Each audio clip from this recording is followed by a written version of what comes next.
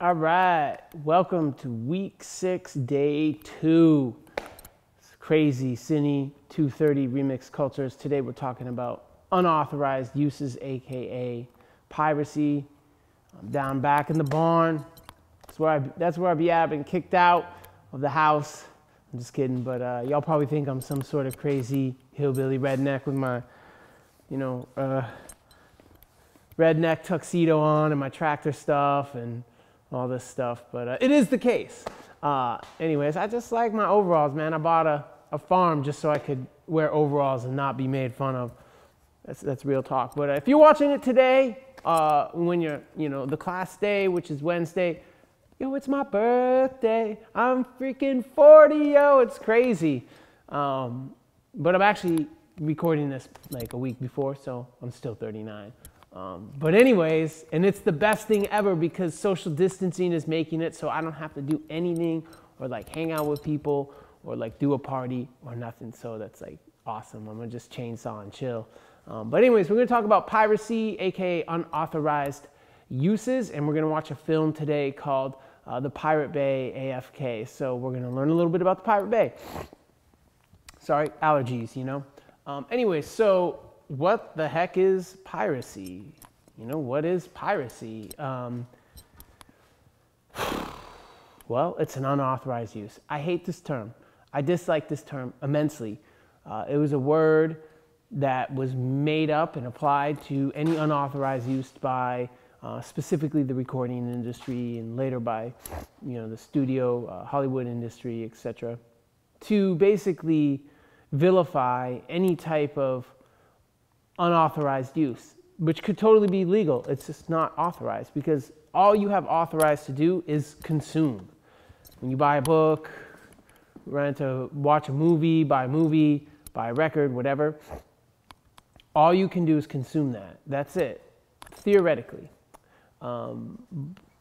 That's what the industry intends, at least for you to do. But there's a whole bunch of subsets of rules and things that you can do that are still unauthorized, but you can do them legally. So, but piracy is technically defined as the unauthorized copying, distribution, and selling of copyrighted works. That's what it is. So now you know. That's how it's technically defined. But again, I like to say unauthorized uses. I think that's like my favorite term because piracy is kind of,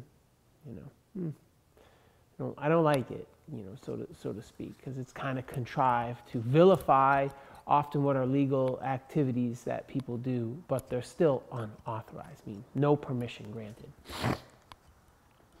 So I asked this question, is piracy theft? Here's what theft is. This is my luxurious coffee that you've been seeing me drink during every class, okay? If you were to come and take this coffee, you know what I'm saying? I no longer have that coffee. That is theft.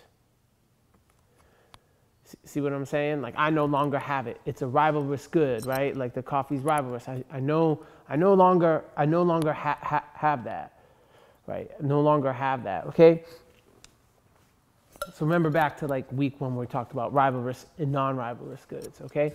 So to give you a more concrete example relevant to what the world of what we're talking about, if I have a vinyl record in my hand, and you steal that from me or you take that from me, right? Like that is theft. You go into a record store and you steal a record, that is theft. No, they no longer have that copy, right?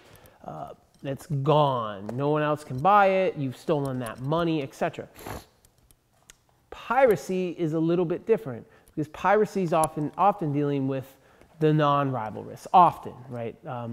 There's elements of, 3D printing illegally and, making, patented pharmaceutical drugs, knockoffs and stuff like that, violating patents and stuff that are also like rivalrous. But so think about the vinyl record, right? Like you understand theft is you take it, the record store no longer has it, I no longer have it.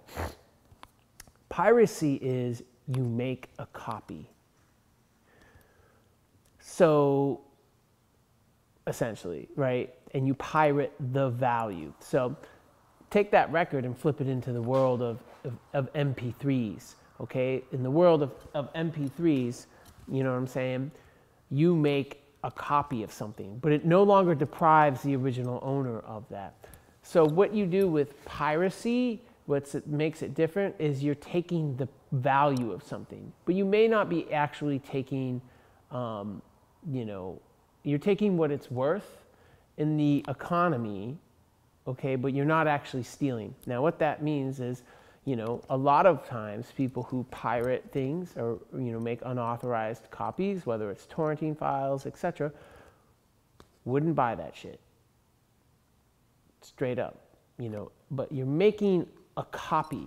The original still exists, you know what I'm saying? So the important thing is if you watch the Copyright Math video, the TED Talk, you know, the industries create value, they create numbers based upon the theft of value, and they equate that to actual theft. That's why they have negative, you know, it says, oh, you know, the industry is worth $15 million, but $25 million of, you know, there was $25 million of piracy in that industry last year.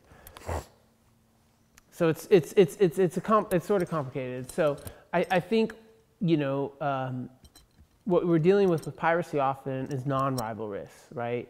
You know, you're pirating the value of something, right? A record's worth $13 at the record store. When you make an unauthorized copy of that, whether you rip it and make a copy of it and give it to a friend, or you torrent the file, you're taking that value of $13, but you're not actually taking the $13 like you would if you went into the record store and grabbed and stole the actual record. So I think the main difference here, and you get this little meme thing, you know, it says like theft, the original is gone. Piracy, you make a copy of an original, right? So it's kind of a little bit about the difference. And they say at the bottom, it says, you know, imagine if your car gets stolen and it's there in the morning, if that makes sense. So they're two sort of different things. And I often like to ask this too to the studio audience, like how many people here have, you know, torrented something? How many people here have burned a CD from a friend? How many people here, you know, have unauthorized software that they got somehow? How many people here have logged into someone else's HBO account or Spotify Pro or whatever account? You know, stuff like that. How many of you have made copies of an album for a friend? How many of you have dragged and dropped an image from a Google image search into a PowerPoint presentation or into an art project? All of those are unauthorized uses, unauthorized copies. Those are all those are all forms of piracy, where you're taking the value of whatever that work is in the marketplace. But it's extremely different than actually taking the work, if that makes sense.